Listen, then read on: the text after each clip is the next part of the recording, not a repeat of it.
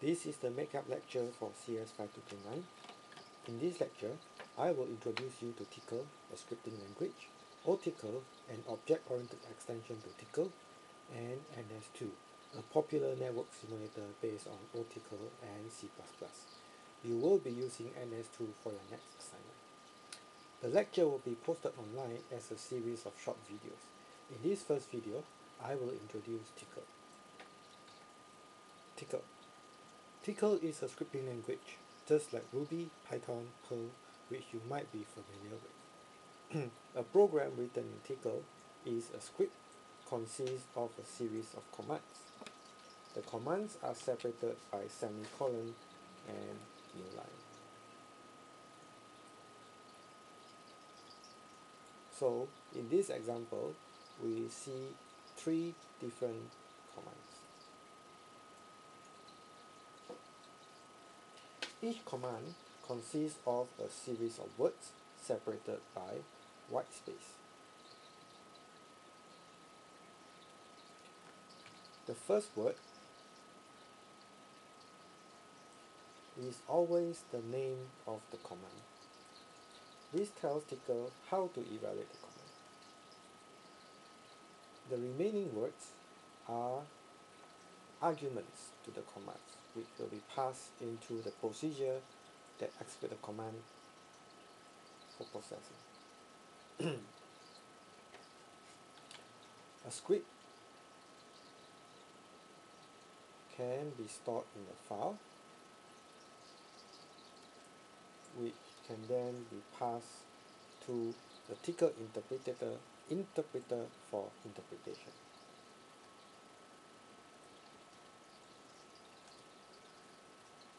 So if you have a script called, say, test.tickle, to execute the script, you just pass the file name to the Tickle interpreter called Tickle shell. Now Tickle, like many other scripting language, also provides an interactive shell. In the interactive shell, we can type in commands which Tickle will evaluate, and the result of the evaluation is then printed on the screen. So let's take a look at some examples.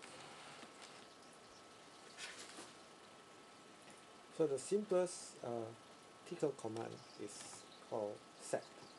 So set basically takes in two arguments. The first is a variable name, and the second is the value which you want to assign to the variable.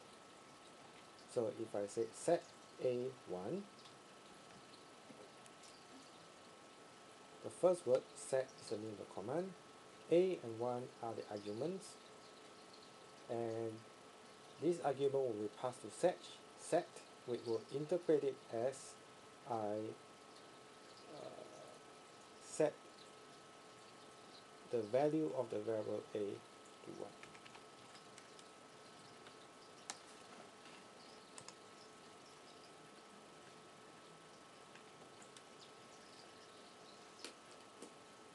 Another useful command is expression, or expr. This allows us to compute simple mathematical functions like addition, subtraction, multiplication, etc. So if I say expression of 1 plus 2, this will just return me the value of 3. Another simple and useful command is putS, or put string. What this command does is it expects a string as an argument, which it will then print onto the screen. So if I say putS hello, it will just print hello, and if I say putS of 1, it will just print 1 onto the screen.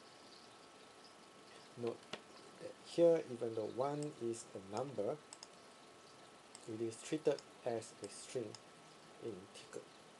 In fact, in Tickle, everything is a string. Now, a command is interpreted in two steps. First, it performs some substitutions on the words in a command. After substitution, the arguments will then be passed to the procedure named by the name of the command for evaluation. There are two common types of substitution done in Tcl. The first type is called variable substitution. If we have a variable a, then $a will be substituted with the value of variable a.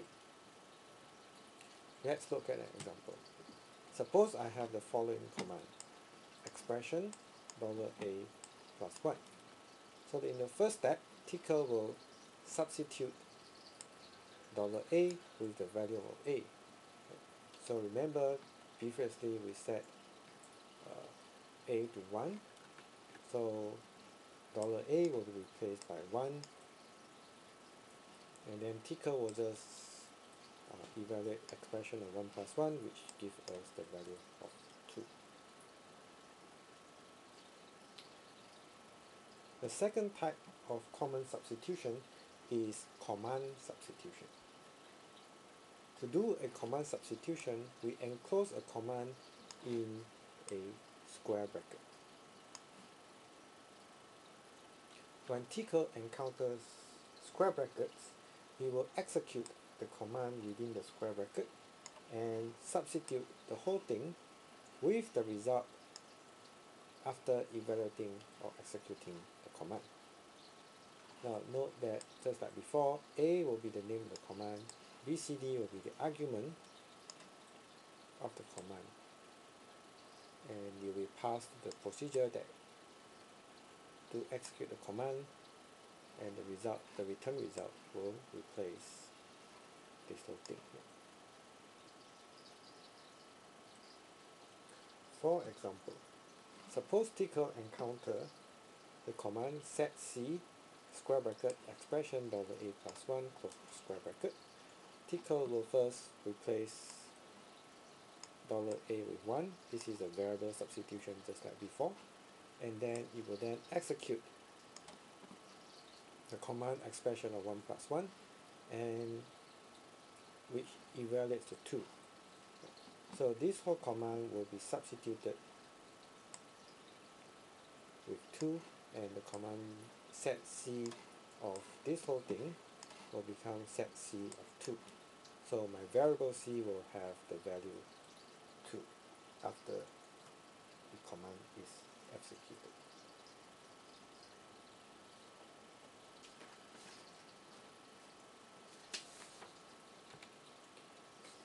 Now, when Tcl encounter a double quote at the beginning of a word, Tcl will treat everything until the next double quote as a single word.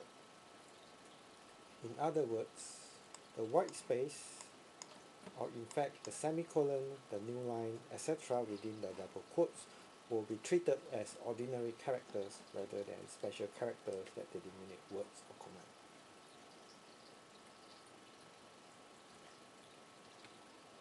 Substitution is done on the characters between the quotes. So, for example, if I have a command set c double quote $a $c, Tcl will first perform substitution on $a and $c.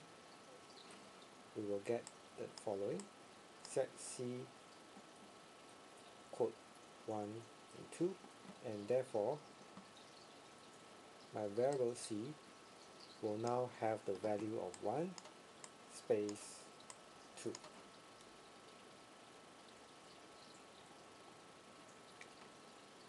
If the first character of a word is an open curly bracket, then Tcl will treat everything until the next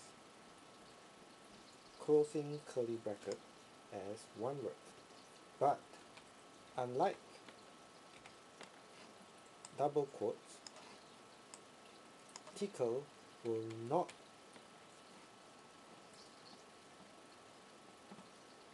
perform any substitution within the curly bracket. So if we have the following command, set c curly bracket $a$c close curly bracket,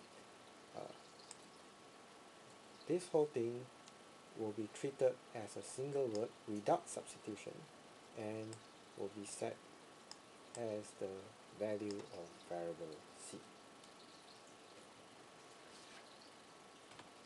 So in short, if you see curly bracket, no substitution.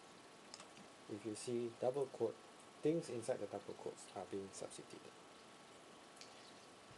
Okay, let's see how this works in practice. Let's suppose I say set x to y. So the value of x is the string or the character y. Now if I say set $x0, what do you think will happen?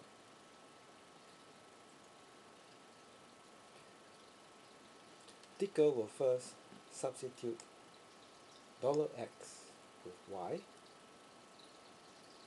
and therefore this command is the same as saying set y to 0.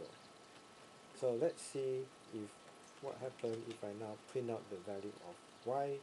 It will say 0, just as expected.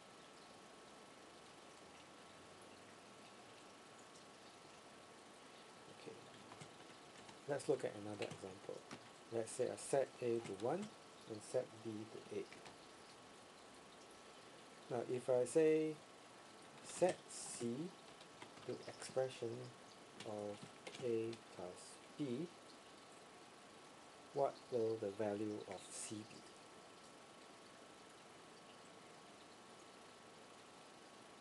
Right, so just like before, $a will be replaced by 1, $b will be replaced by 8. This becomes expression of 1 plus 8, which evaluates to 9, and so this expression is equivalent to set c of 9. So the value of my variable c will be 9. Let's see what happens if I say expression of $a, $b, and I put this in double quotes.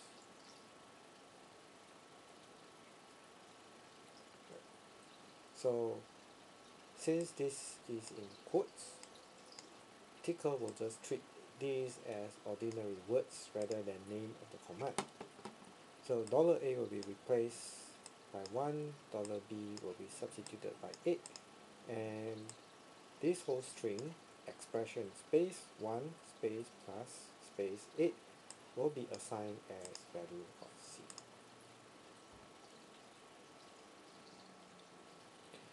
Let's see what happens if we assign c to curly bracket of expression $a plus $b. Now since we put this in curly bracket, Ticker will not perform any substitution, and therefore the value of c will be assigned to exactly this string expr space $a space plus space $b without any substitution. So if I put s of c, and this is what we get as expected.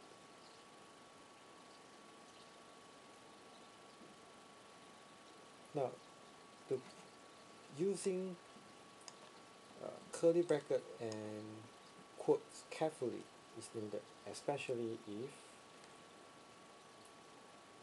we are passing in arguments to commands that control the execution of the code. So suppose I have a command, Ticker has a command called while, and suppose I have a code that says while b is bigger than 1, set b to expression of b minus 1, put s of b. Now let's see what this command while is supposed to do. While takes in two arguments. The first is the condition, right? And the second is what to execute if the condition is true, or while the condition is true. So we will keep executing this as long as the condition holds, right? Just like what we normally do with while loops in other languages. So if I execute this, I will see 7654321 just as expected. Now using a curly bracket here is important because tickle wants the command while to interpret the condition. If instead I use quote, double quote in my code here,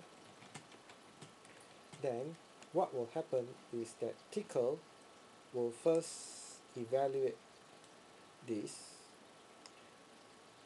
which becomes, since b is 8, this will become while 8 larger than 1, and since 8 is always larger than 1, this code will be executed continuously.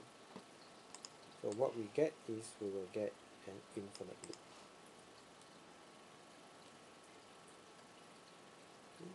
So let's see if this is true. Oh, I forgot I have set b to 1, so let me reset back b to 8. And let me show you this again. Yep, we get into an infinite loop.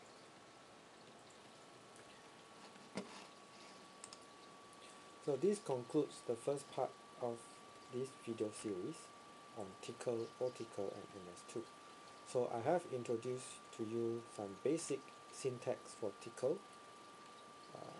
how tickle scripts are interpreted, two common types of substitution, variable substitution and command substitution, and the use of double quotes and curly brackets.